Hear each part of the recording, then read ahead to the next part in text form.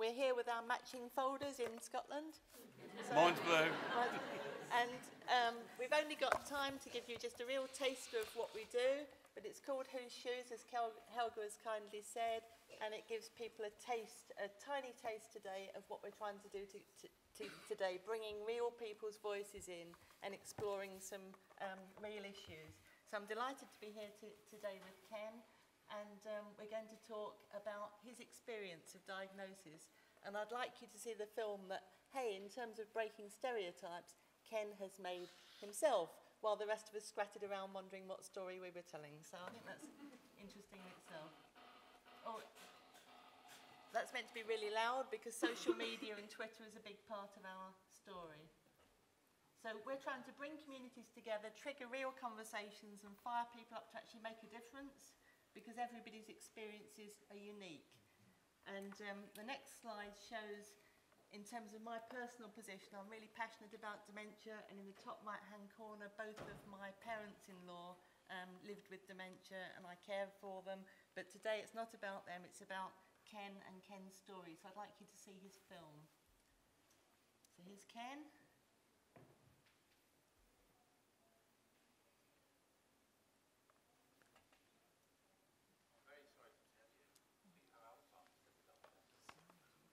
What can I do? I asked him. Well, nothing, he answered. He had just given me a mental death sentence. Do you have any? My mind was a blank. Okay, he said. We'll send you an appointment in 12 months. How long is this film? 2.5 minutes. 2.5 minutes. I think I can't run and fetch her and fix it in 2.5 minutes. Do you want to talk through your film, Ken? Talk or about something else, and I will fetch somebody. Okay. We need someone in a white shirt, because the people in white shirt are responsible. Should we go on then, Helga?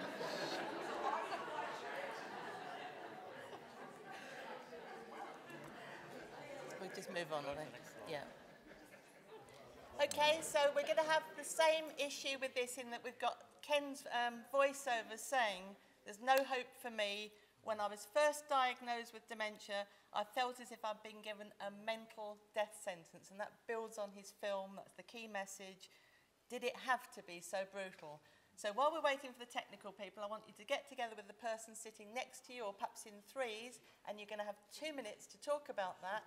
Does it have to be so brutal? This idea of you're diagnosed, and Ken's story from the film was that he was dropped off a cliff. He was told, we can't do anything to help you.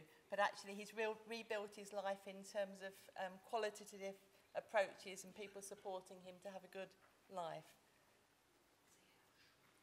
So should we go into the discussion, Helga? So you've got 2 minutes, and I'm going to stop you with a whistle to talk about that issue and make it real for you. How can this diagnosis be more gentle? Yeah.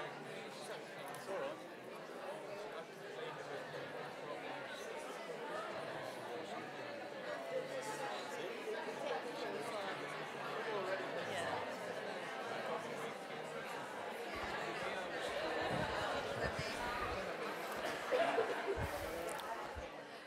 I think we listen to them. The technician will try to sort it out.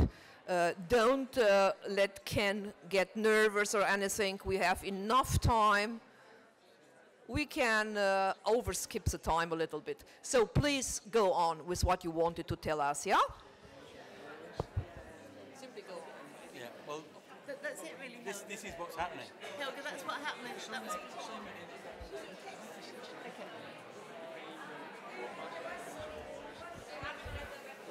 Okay, they were meant to be discussing that for 2 minutes, so that's okay then. That was part of our Well, I'm sorry, I have to skip a little bit to the international rules. So she's going to follow her speech together with Ken. If the technician is able to fix the sound, would be beautiful. If not, we try to do it for next year. So please go on. Okay, well, you've had a little taste, I don't know, it's obviously... Speak to this one. Trying to get people to see what it actually really feels like, and that was Ken's key message that he wanted to bring into this. So we'll move on in terms of what we're planning to do. We've got the message we've just discussed, but I think this picture with the salt cellar, okay? This was something wonderful that Ken said to me last week when we were planning what we were going to say. Gill, you pass the salt to me when I can't reach it. What did you mean by that, Ken? What I mean is, good care is just enough care. It's not too much, and it's not too little. It's just enough to allow you to still strive and succeed at things. What you want is a support network, not cotton wool. Of course it's common sense. It's all common sense, really. And we're friends, but Ken's got a wife, a loving family. I see myself as part of his support network and hopefully supporting in a similar kind of way. Gill is like my external hard drive. I keep all of my relevant memories in her head, so it's fantastic. No pressure there then. But that's how it is, and it's seamless. And when good care takes place, it is seamless. And you don't even notice it's happening. It's that good. And that's what everybody should strive for, I believe. And I think one thing, we're obviously learning here, we know that it's different for everybody. Of course. So in terms of perhaps what you need, what kind of special needs, if you like, Ken, do you perhaps need a bit more support with? Well, yeah. Our blog, perhaps? Yeah, I've been allowed to have a voice. I would never have been able to come to a venue like this without somebody like Gill, who's going to be there to give me whatever support I need. And at the moment, it's like memorising things, asking me the right questions so it triggers the right answers. Keeping him to time. Because I will waffle for hours and go completely off track. But she allows me to have this voice. And I work think enables rather than allows. All right, she enables. Yeah. And encourages with a sharp stick sometimes. But it works and it's seamless. And this is what I think is so good. And I have this relationship with other people I work with. And they seem to know somehow how much is just enough. And I think it's a rare gift being able to do that. And I think that is what everybody who is somebody's support network needs to do. So I'm just flicking over here, just showing some slides which are on a timer, which unfortunately was 17 minutes each, but we managed to reduce it to 17 seconds each. Just flicking over some of the work that we've done together in our workshops. So how have you experienced the Who's Shoes workshops, Ken? I like the workshops, they're brilliant. You sit around a table, probably some of you have actually played the game. You sit around a table in a group and everybody has to have a voice. Nobody can sit quietly and just passively there. So somebody who's probably quite quiet and very introverted will be forced to have a voice. And they probably have extremely relevant things to say that are very important, and they add to the conversation.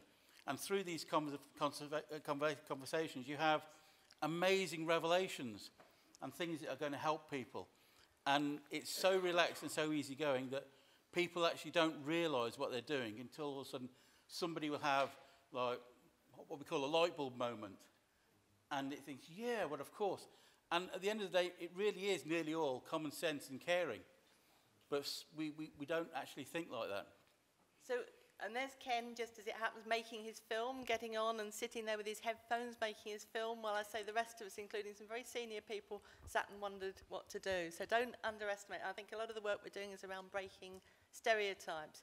But literally, we just get people round the table together. And if you happen to be the chief exec of the health board, but your own mother lives with dementia or your own child is disabled, you don't have to be in your roles. We kind of cut through hierarchies and just get people talking together, and it's powerful. It works.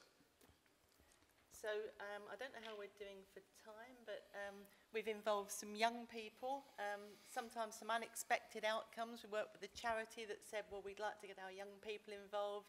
And as a result of our workshops, they started volunteering to help in a day centre, involving the police and the whole community in dementia-friendly workshops. We listened to people. Oh, here's Ken on his motorbike. Tell us about your motorbike, Ken. I have a Harley.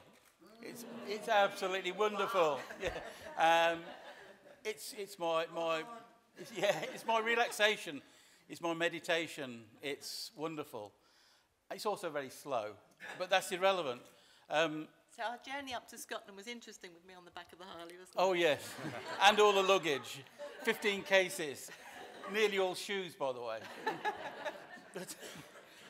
but no, the Harley was written off in an accident, and as I rebuilt my Harley, I also rebuilt myself.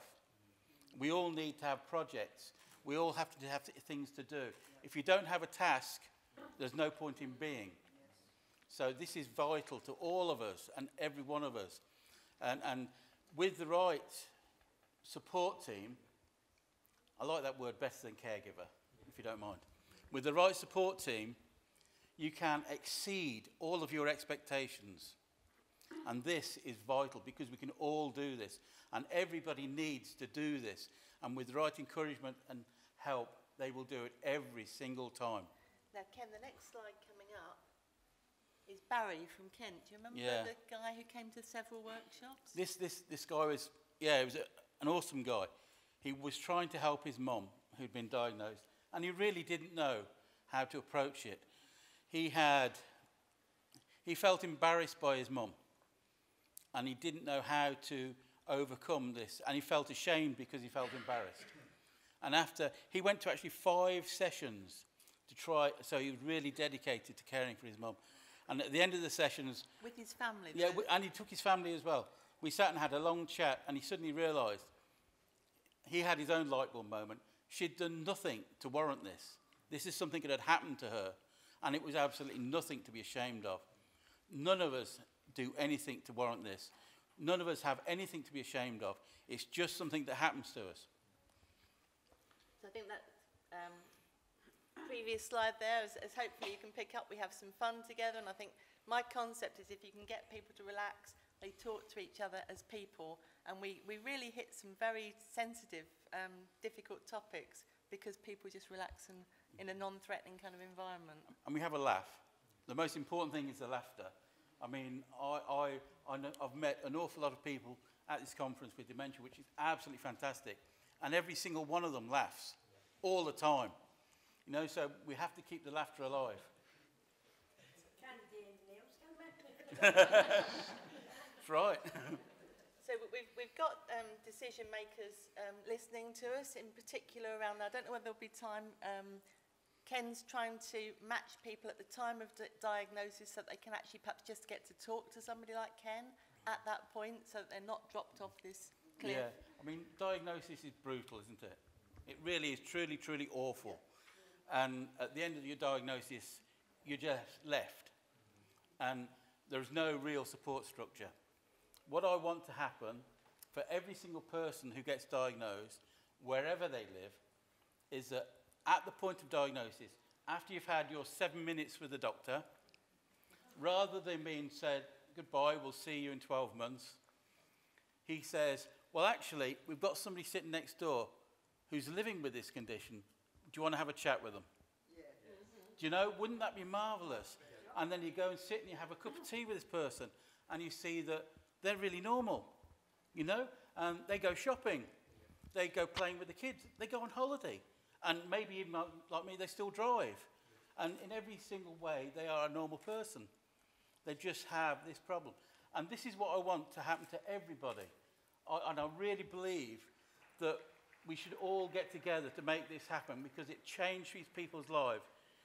It could give people 10 years back that they otherwise lose. So we've made a pretty ambitious NHS Change Day pledge, and I say to Ken, hey, do you fancy coming to make a Google Hangout? And what happened? We made one. She encourages me. Like a live webinar and things. Yeah, I just get sort of led places and plonk down, and she says, go. I think she just winds me up and turns me on. And don't quote that one. No, don't, please. So we've got at the end a wonderful message.